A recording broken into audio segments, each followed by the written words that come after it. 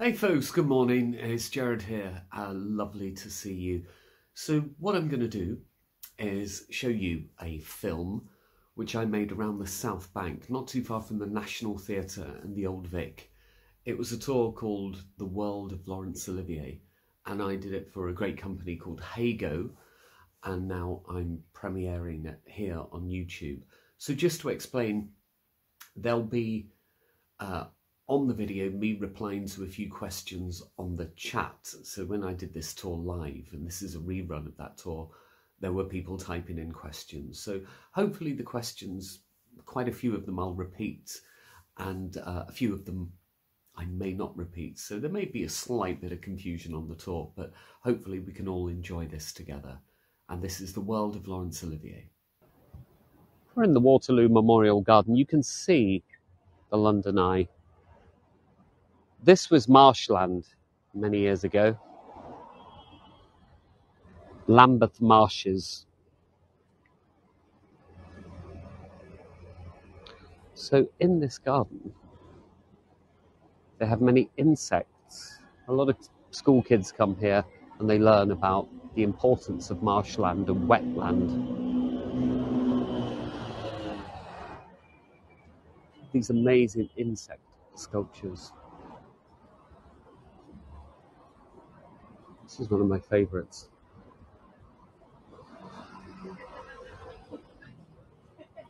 So the kids love it. They get terrified of these things. But this was old Lambeth Marshes. And the reason we're on this side of the river, and we're talking about Laurence Olivier in this area, is because we're very close to the Old Vic. In fact, we're across the road. The Old Vic opened as the Royal Coburg Theatre in 1818. And on our walk, our chat, we'll talk about Olivier and his link to the Old Vic. Now, originally, this was outside the West End, obviously on the other side of the river in Covent Garden and Piccadilly.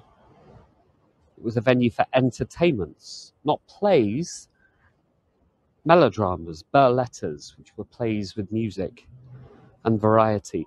It wasn't given a license for theatre, for straight drama and comedy. Only two places did, and they were in Lincoln's Inn, and the other one was the Theatre Royal, Drury Lane. The building poking out on the left-hand side is One Blackfriars, which is right next to the Tate Modern. So further in that direction, you've got the Tate Modern, and just beyond that, the Globe. It took a couple of years to build. Kept running out of money, designed by a man called Rudolph Cabanel. And it cost a fortune, £12,000. And they do say, although it's not been proved, that a lot of the building material is said to have been recycled from the old Savoy Palace, which was on the Strand. In the 1820s, it started to put on regular plays. In 1833, it was renamed the Royal Victoria Theatre, then the Royal Victoria Hall and Coffee Tavern. In 1912, we had the first Shakespeare season here, and by 1918, it was the only permanent Shakespearean theatre in London. That was 1918. By 1923, all of William Shakespeare's plays, at that point, 36 of them had been performed here. And it grew in stature in the 20s and 30s. One of the managers, one of the famous managers, was a man named Tyrone Guthrie. He eventually went off to Canada and started the Stratford Shakespeare Festival in Ontario. There's the Old Vic. I love the painting on the outside of it. It looks like I just literally superimposed that on. It's just opened with Eureka Day, starring Helen Hunt, about the parents of high school kids. It's a political comedy. The reason we're showing you this is because Laurence Olivier worked here. This is where he started. what we now know of as the National Theatre. So back to his life. He was born 1907 in Dorking in Surrey. His family were a long line of, on the male side, vicars and priests. His father, incidentally, was called Gerard. What a great name. His father actually considered a career in theatre before he eventually became an Anglican priest. Helen has asked, why is the street named The Cut? So, we've got one road, Waterloo Road, which goes along the river, and this cuts through. So it was literally a cut.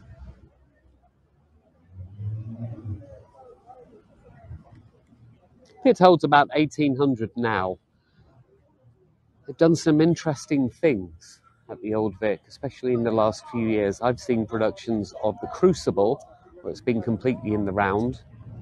And every Christmas for the last 5 years, barring COVID restrictions, when everything was locked down, they've done a Christmas carol. So the lobby, the foyer, has been made out to look like a Dickensian market. So it can range from about 1,300 to about 1,800, depending on the size of the stage and the setting. They can do a lot with the Old Vic.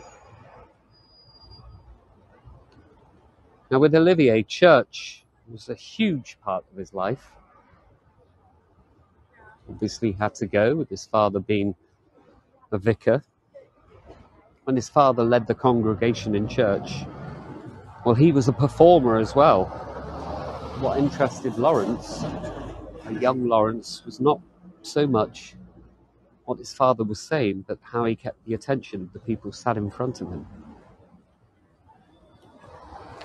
But Laurence always felt that there was a distance between him and his father.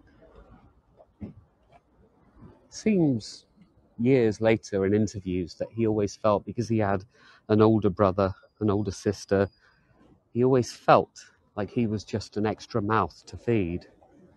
Hey Mark, good to see you. He went to the All Saints Choir School. It was a boarding school, so kept away from the family. Began to perform in Shakespeare's productions. In his younger days, he performed in many of the female roles.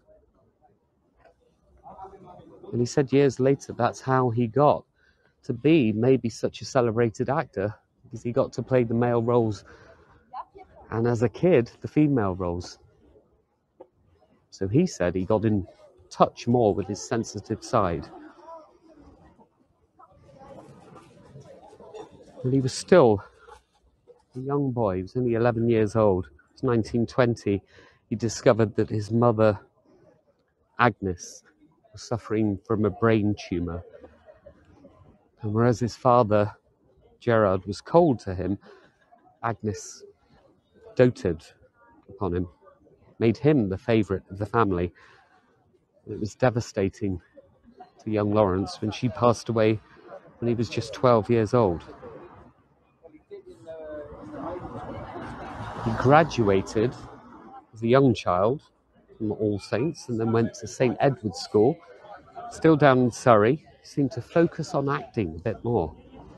Little else. It seems later on, when we talk about his later life and his relationships, when anything affected him, he threw himself into acting. His father still seemed to have a pretty troubled relationship with him. Maybe jealousy. Maybe just how close Laurence was with his mother.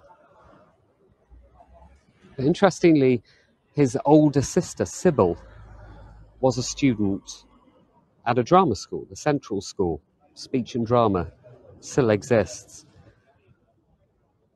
And for whatever reason, Laurence's father said he was happy for him to go, but then he reneged on his happiness by saying financially he wasn't going to help him.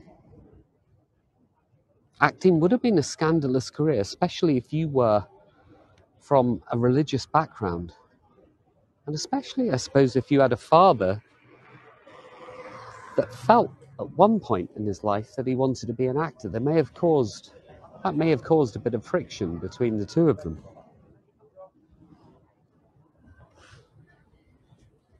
So this idea of Laurence going to drama school, the father said, well, I'm not helping financially. The reason we've stopped here, by the way, is this is the young Vic.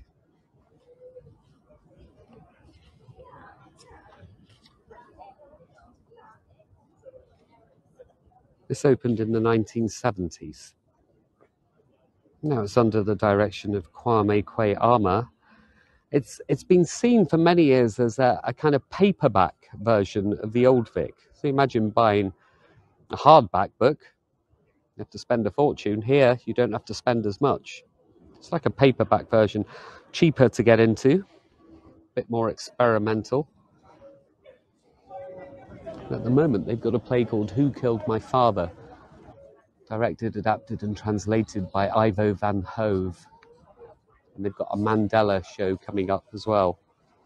It's one of the great hidden venues in the West End. So you had the young Vic. And originally, this was more or less a children's theatre for young people in the 1950s. And then the young Vic closed. And the Old Vic, as it was then known, Ralph Richardson, a great Shakespearean actor, and Laurence Olivier started to work there. They basically started their own national theatre. So you had these two theatres, which we don't often see on these tours. So we're on a road called the Cut.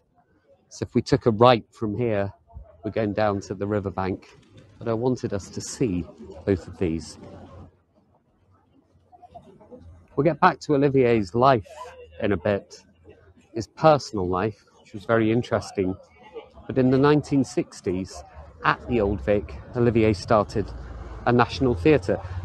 He always wanted a new home for it, though, not just an old theatre that would house Shakespeare plays, but a theatre that would house studio performances. They would maybe have more performance spaces, rehearsal rooms. He felt that it needed a complex of its own. Elena said, is Wednesday a matinee day as it is in NYC?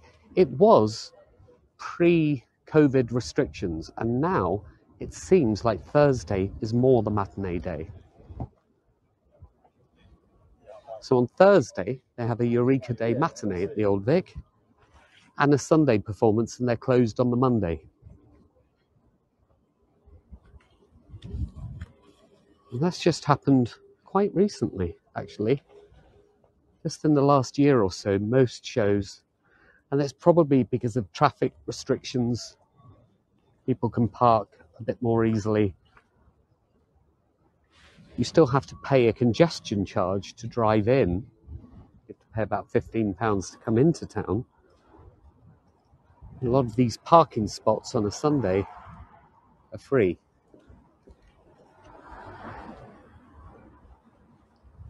And when his father said, I'm not helping you, go to theatre school, well, Laurence felt a bit sad, but luckily in those days,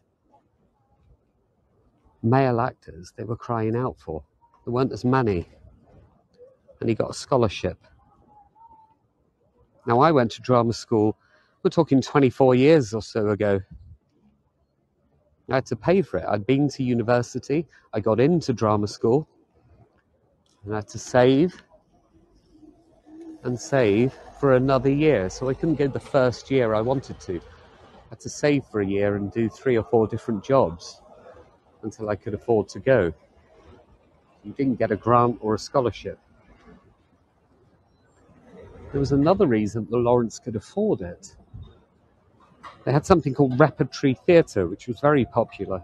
Regional theatres. They were always looking for students to play small parts in plays when they had their breaks in the studies. The union laws weren't as strict, so they would often get students to just perform and not pay them as much, to play small parts in Shakespeare plays.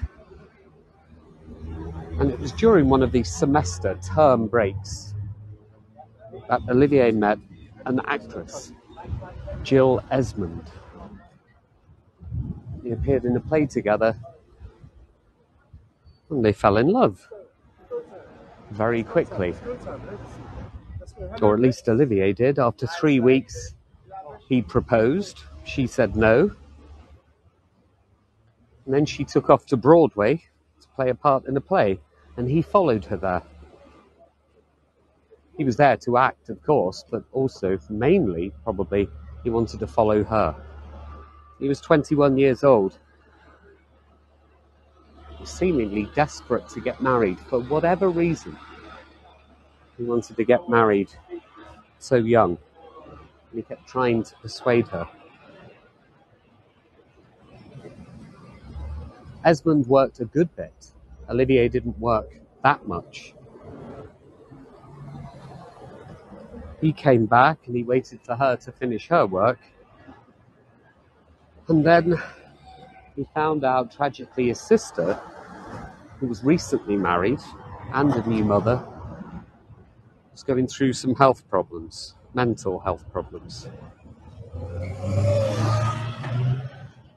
It kind of changed his life again. His mother passing away when he was 12, his sister going through all of these issues when he was only 21. He wrote to Esmond. They were going out together, they were courting, and he said that Sybil, his sister, had been committed to an institution to help her, and Esmond wrote back and said that she couldn't help. After a few months, she said, "I'm coming back to you." She did stop off for a beach vacation on the way. So already, before they even married, it was a bit of an issue. This is Waterloo Station. We'll come round to the front of this in a moment. I'll tell you a bit more about it. But in June 1930, Olivier and Jill Esmond married. It had been 2 years they had been apart.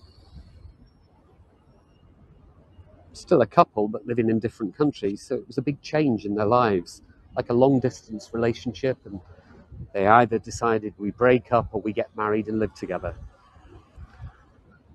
And they lived together, but it wasn't easy. Olivier threw himself into work, got a few small West End jobs. Wasn't famous, though. And then a man named Noel Coward, a writer, very celebrated character in London, on and off stage, saw Olivier playing a very small part in a play, and he cast him in a new show, Private Lives. And it became Olivier's big break. They became very close friends. Some would say more than close, but it's for another tour. Then it was agreed to take the play, Private Lives, to New York. They needed to find a new leading lady. The leading lady in the West End decided that she didn't want to go. And conveniently, they took Jill Esmond.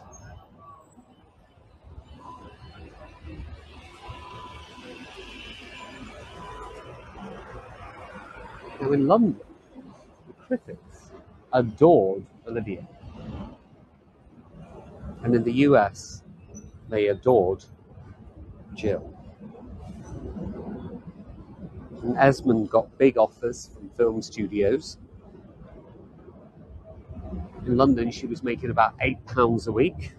And Fox Studios in Hollywood said for 1 year, they would pay her $875 a week. So you do it, really. She was a bit reluctant to go. But then Olivier managed to bag a similar offer, and the two of them decided, for 1 year, we'll go to Hollywood and we'll work. And immediately, these two Brits, these exotic figures from Surrey, from London, became celebrities. They were hanging out with Joan Crawford, Douglas Fairbanks Jr., but the films flopped. Every bit that they did, every small part, every big part, they weren't as celebrated professionally as they were socially. So they went back to London. And then, like most actors' lives, by the way, this is St. John the Baptist Church in Waterloo.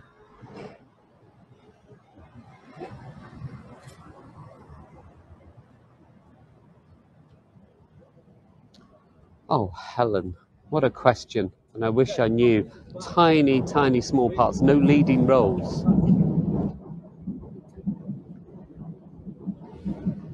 Yeah, yeah, you should be sorry.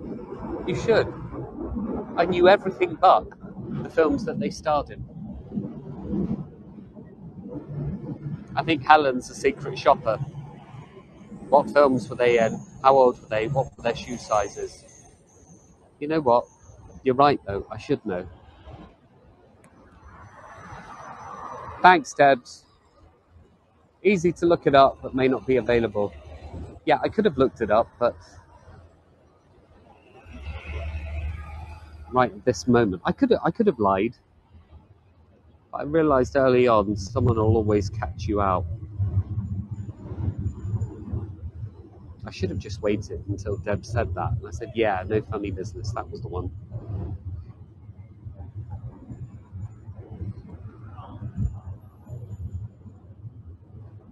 Now, Hollywood called again, by the way. So they kept coming back and forth, and then Hollywood called again for Olivier. They needed a male lead to star opposite Greta Garbo. It's in a film, and I do know the name of this film, Queen Christina, and Olivier seemed perfect for the part. After a couple of weeks filming, Garbo said there was no chemistry between them and replaced Olivier with her ex-love, John Gilbert. Again, Olivier came back to the UK and he thought, well, this is the second time this has happened. I'm going to concentrate on the London stage. And that's what he did for a good few years. Simona said Hamlet is my favourite. Hamlet is wonderful. Wouldn't it have been great to see it on stage back in the old days? That's widely known these days that both of them had affairs.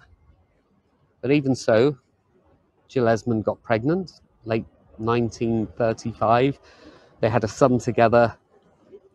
But after the birth of the son, it seemed like the damage had already been done.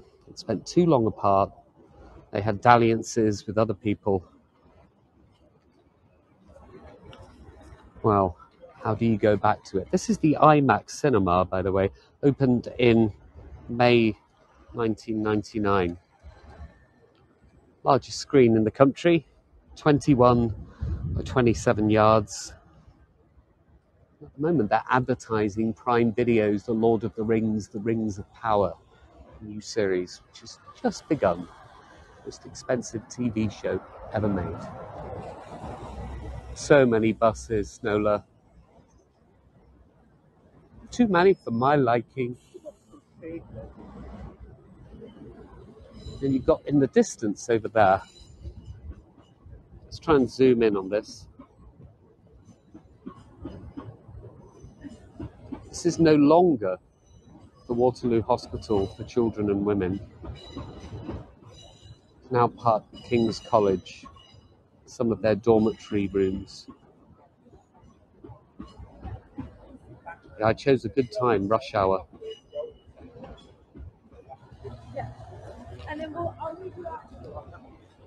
If it works now, this tour, it'll work at any time. You don't see this often in London. You see KFC quite a lot, but you very, very rarely see Kentucky Fried Chicken.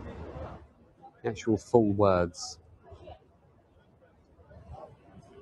Richard III, wonderful Henry V. You've got all of these structures, train stations, modern buildings, and right in the centre of it, we need to see this, we need to appreciate this. A small house, a listed, protected structure, a little square building in the middle of everything. And it's a residential property. I don't know how busy that is at night, outside. They don't have real grass, they have astroturf, fake grass. I can totally understand. I'm just approaching Waterloo Station. The signal should keep, but I'm just going to cut through under one of these arches. Waterloo Station is the busiest and largest station in the UK. Opened in 1848, slightly rebuilt in 1853. Elaine likes Rebecca. Oh, Rebecca was amazing. That brooding work that he does in that. Rebecca's a stunning piece of work.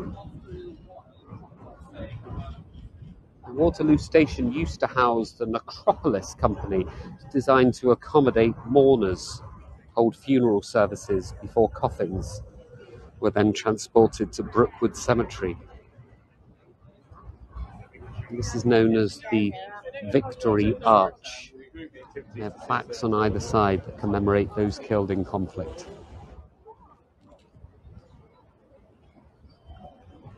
The last station to use steam regularly until 1967 was where the original Eurostar was, and that moved to St Pancras. Now, goodness knows what the signal will be like. It's not part of this tour, but I fancy we should go in because there is a beautiful new sculpture. It's not that old at all. And it commemorates all the people that came from the Caribbean to work in the UK from the late 40s to the early 70s. The Windrush generation. I'd like us just to have a quick look at the sculpture if the signal stays. 1848, rebuilt in the 1850s. Again, like a lot of places in this area, a lot of the train tracks and train stations quite heavily bombed during the Blitz. So the station inside is modern steel and glass. This is the old Eurostar terminal. So anyone that came on the Eurostar 15 years ago or so would have come to one of these terminals, these platforms. There are 24 platforms at Waterloo. They're the largest and the busiest. I'm actually amazed that we've got a signal in here at rush hour. I'm really happy about it. The Railway Children was on here in 2011 and they set it all on a train track. So when the Eurostar moved to St Pancras, these weren't used. And they had audience seats all the way around. And they had a real train that came into the station at the end. It was phenomenal. But this is what I want to show you. And it's now known as the National Windrush Monument. I'm pleased to say we still have a signal, but it's a beautiful sculpture. It's a husband and wife and child. And it commemorates, it acknowledges, celebrates contribution of what we now know as the Windrush generation.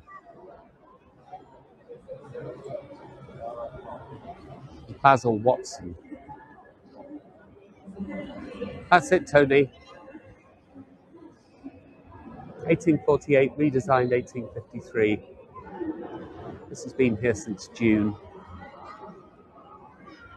I'm just going to do a vertical shot. I do apologise for the way the camera goes.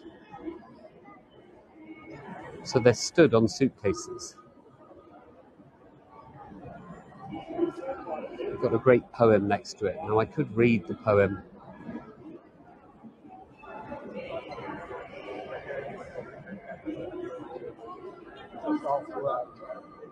Let's read it very quickly. It's called You Called and We Came. And it goes, you called and we came. In ships bigger than anything we'd seen, dwarfing our islands and covering them in the shadows of smoke and noise. Crowded, excited voices filled the air, travelling to the motherland. Driven by a wish, a call to save, to rebuild, support efforts to establish health for all in the aftermath of the war. You called and we came. A new millennium. New hopes spread across this land, new populations, engaging and reflecting the varied, diverse, and vibrant nature of these shores.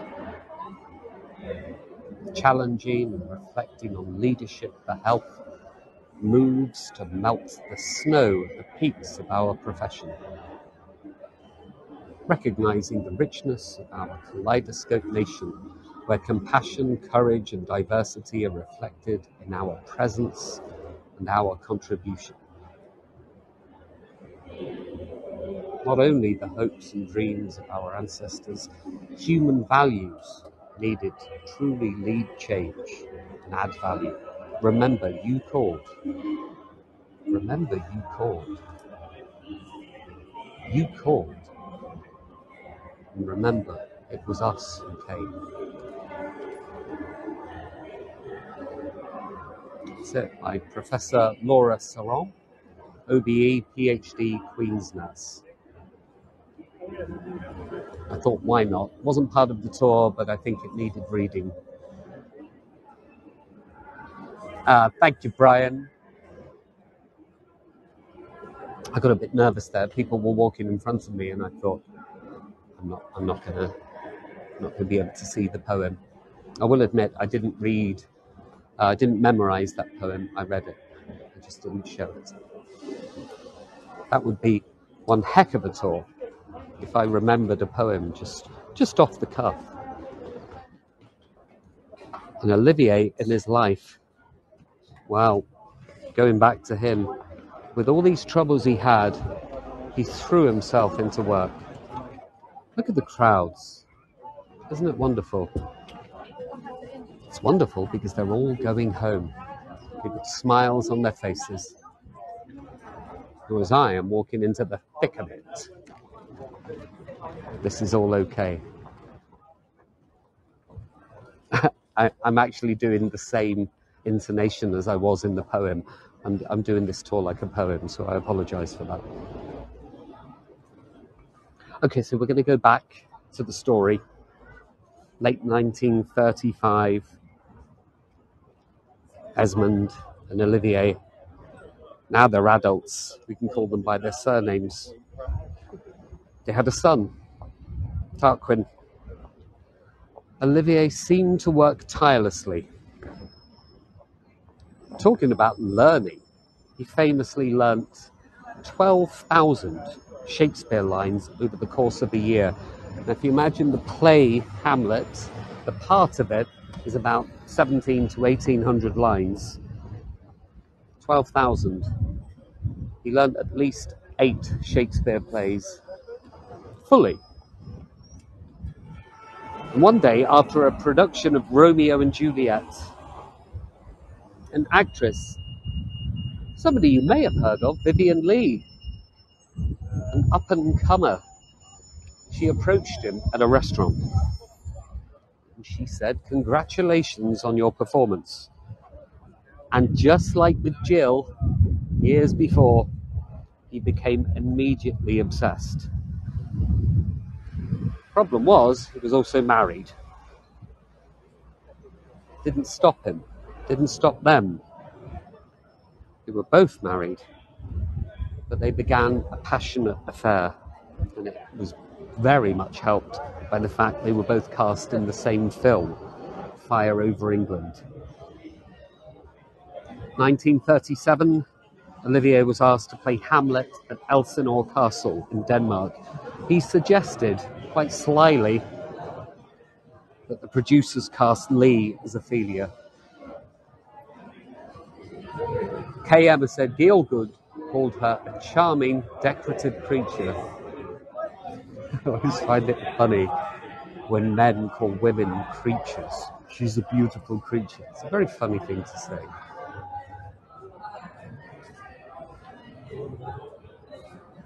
So he asked the producers, and they said, yeah, let's cast Lee, Vivian. But during rehearsals, it seemed that Vivian herself was, we would now say, exhibiting strange behaviour.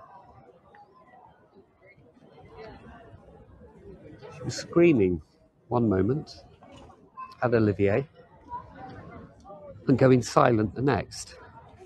On one occasion, it escalated. They performed that night. She was asked about it the day after, and she said she couldn't remember a thing.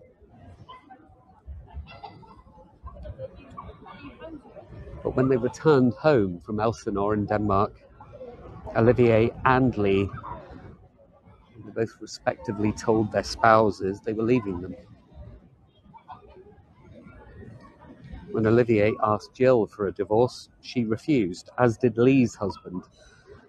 But despite it, they lived together.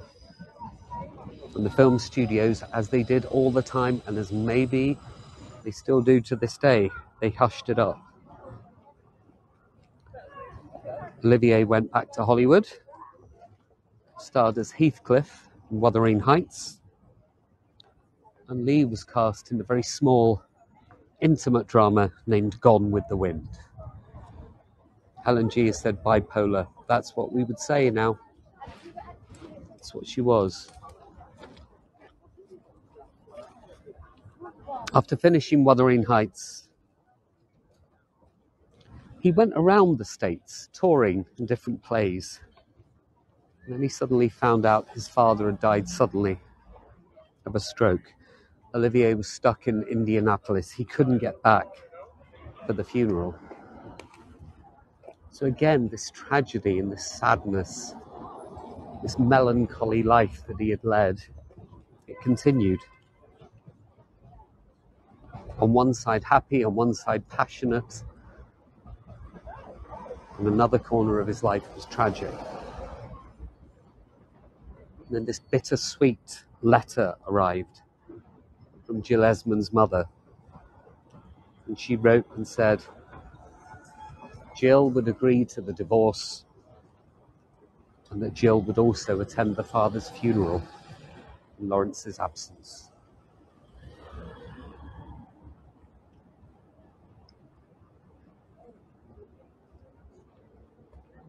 Then another tragedy. Averted, it seems. Maybe being separated affected the two of them, but one night Vivian Lee accidentally overdosed on sleeping pills. She was revived by a maid in the middle of the night. And Olivier was due to star in Rebecca and Pride and Prejudice, back-to-back films. And he wanted to have Vivian cast in both of them. The studios rejected the idea. On one hand, I suppose if they were still married to other people, it wouldn't look good. But maybe their fractious relationship, which was already showing the tears and the cracks, they just knew it might be a difficult rehearsal and filming period. This is, again, like with Jill, before they got married. But in 1940, they got their divorces. They did marry in Santa Barbara, and they ended a 3-year secret affair. Then we move on to World War II. Olivier felt the need to help in some way. He tried to get his pilot's license. He spent hours and hours training, and the government told English actors to stay in Hollywood and make pictures that I suppose would portray the country in a positive light. So that's what he did. And then Lawrence and Vivian got together with Alexander Korda to make a film called That Hamilton Woman. It had been the first film together since their marriage. The cracks were appearing. Drinking, arguments. But Olivier had a new passion.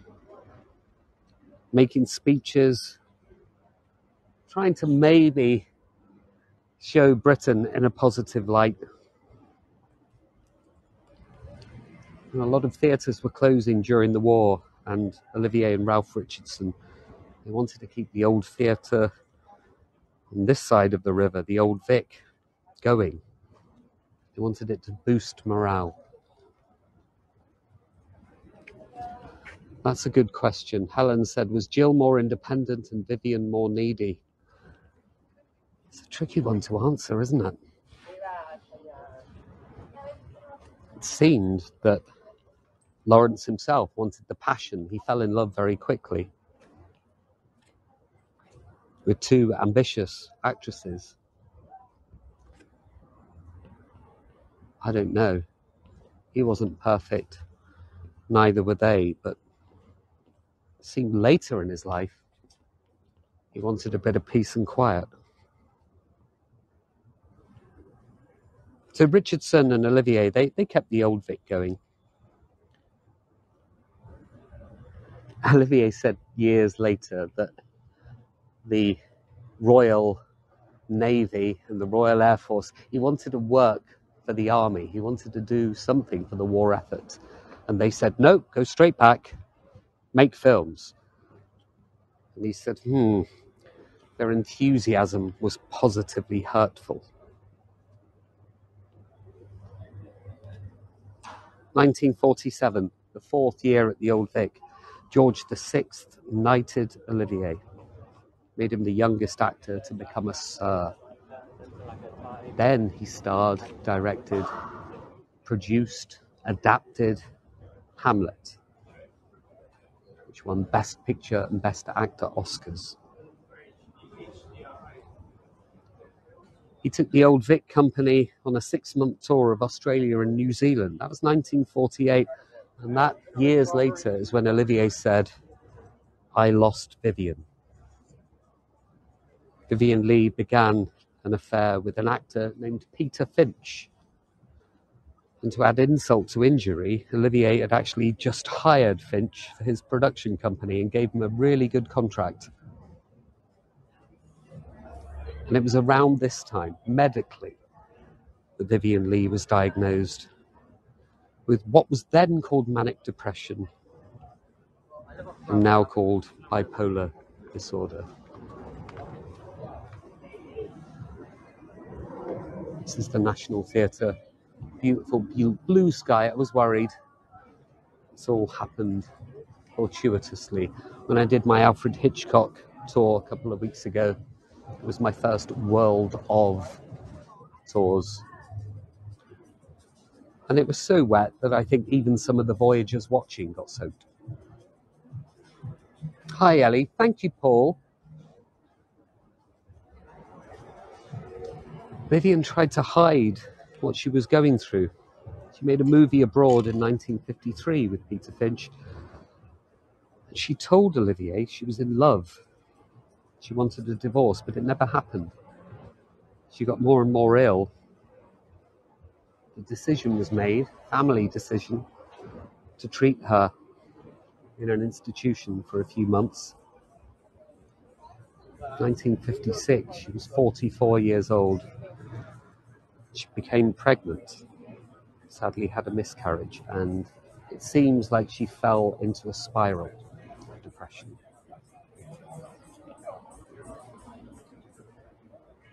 Thank you, Anne. Thank you, Pam.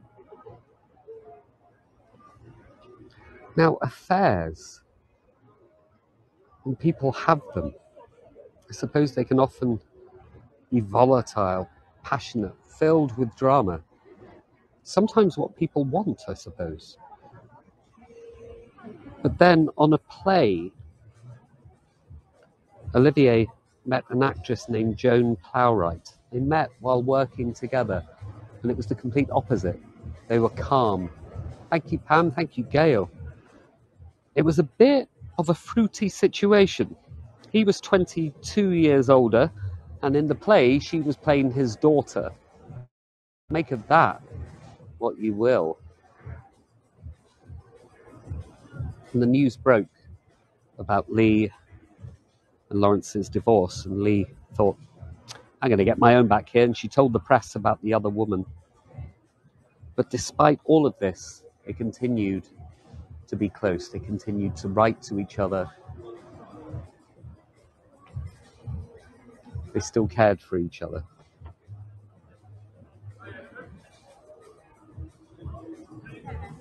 Now, I'm showing you Lord Laurence Olivier, the only actor to become a lord. This is him as Hamlet. In the 1970s, the National Theatre opened. He had started the National Theatre, the organisation, at a new building. But they asked Peter Hall instead. Thank you, Helen. And this is our modern National Theatre. Influenced by the designs of a Swiss-French architect, Le Corbusier. And it's not brutalist, even though it is concrete. It was built with wooden planks and the concrete was filled in. So the actual look of it, from here, might look like brutalist concrete. But if you went up really close and inside, they're literally like concrete planks.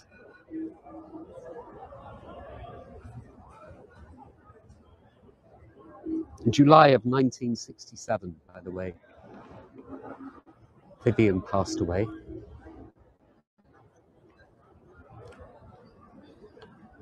She had a battle with tuberculosis.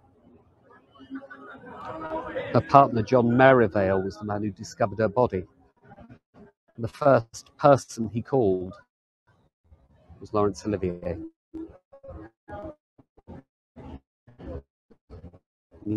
Even though they'd broken up 7 years earlier, he rushed to see her one last time, and he insisted on staying with her body until the authorities removed it. Olivier helped organise the funeral, arranged for her to be cremated, and her ashes spread near her home in East Sussex. Did marry. They stayed very happy. They stayed in Sussex. He was made a lord, and he also became Baron Olivier of Brighton. Not a bad accolade. He took on roles maybe in his later career that possibly he wouldn't have done, but he was still locking down these Oscar nominations in his 60s, even after he hit the age of 70. And finally, in 1989, Laurence Olivier passed away of kidney failure. Many of his contemporaries, many critics, agree that he was the finest actor of his generation, if not any. This is him here outside the National. Obviously, for years, there were speculations about his private life outside of the affairs, his sexuality. Some people believe he had an affair with Marlon Brando. But Joan Plowright, his wife, was asked about this many years later, and they said, oh, did he have affairs with men? And she said, if he did, so what? So that was the proper answer, I think. Did he ever act in the burlesques at the Old Vic? Well, he acted in a burlesque-style play named The Entertainer in the late 1950s, early 1960s, playing Archie Rice, one of his greatest roles, and then made a film of it as well. Yeah, Danny Kaye. Yeah, there was a rumour with Danny Kaye and Brando, and Noel Coward, and Henry Ainley, another actor. But you know what? Joan always said, if he did, so what? The cutscene in Spartacus is another one. Yeah.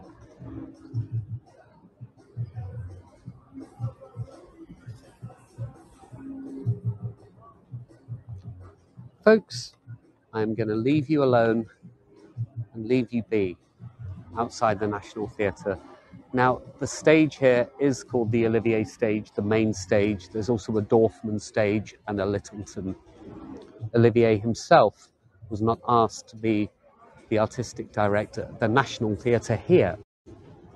That was Peter Hall. And Peter Hall saw Olivier at the Old Vic and was inspired by him to take up theatre as a career. And it was Peter Hall who had started the Royal Shakespeare Company in Stratford that was asked to head up the National. But the stage is still named after him.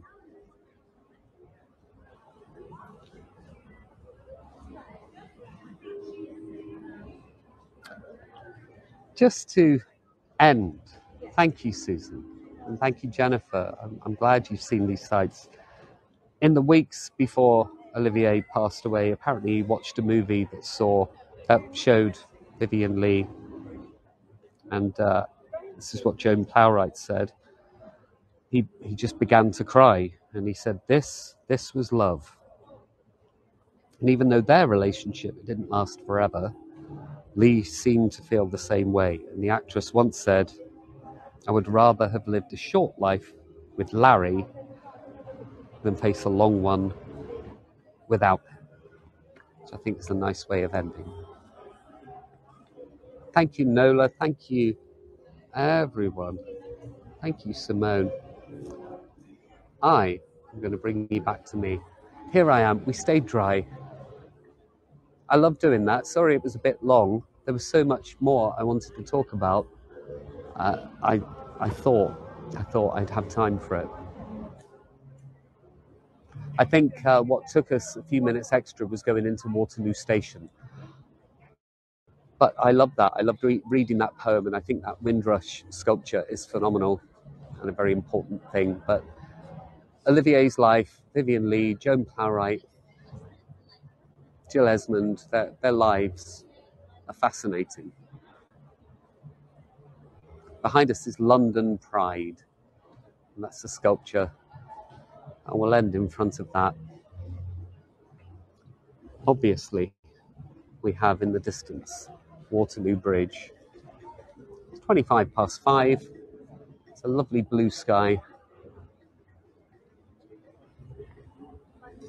Or bits of it are. That's a good one, Tish. Maybe I could do a tour on Vivien Leigh. It's all fascinating. Maybe. I'll look into that. Thank you, Emmy. Hey, Satyam. Yeah, it's a good idea, isn't it? I don't like to forget these people. Like when I talked about Alfred Hitchcock, I spoke almost as much about Alma, his wife. This is by Frank Dobson, London Pride. To 1963.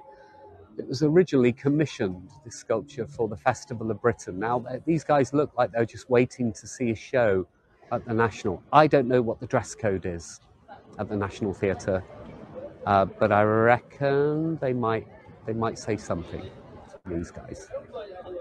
I wouldn't go in dressed in absolutely nothing. What did Olivier regard as his best work? I'm not 100% sure, Tish. But probably, I would say, The Entertainer. Thank you, Satyam. Thank you, Hadrian. Bravo for your humour. Yeah, The Entertainer, I think, is wonderful. But Rebecca is wonderful as well. But you seem to have problems with both Rebecca and working on Wuthering Heights with Merle. He kept being asked to refilm. And he was a theatre actor. He did his work. But I suppose in film, It's not the actor. It's the camera needs the rehearsal more than the actor. Okay, folks, I will leave you be. Lots of love. I bet he liked Hamlet best. Oh, Denise has asked right at the end, what about his relationship with Michael Redgrave? Yeah, definitely. Look at this guy ruining the sculpture by putting his foot up.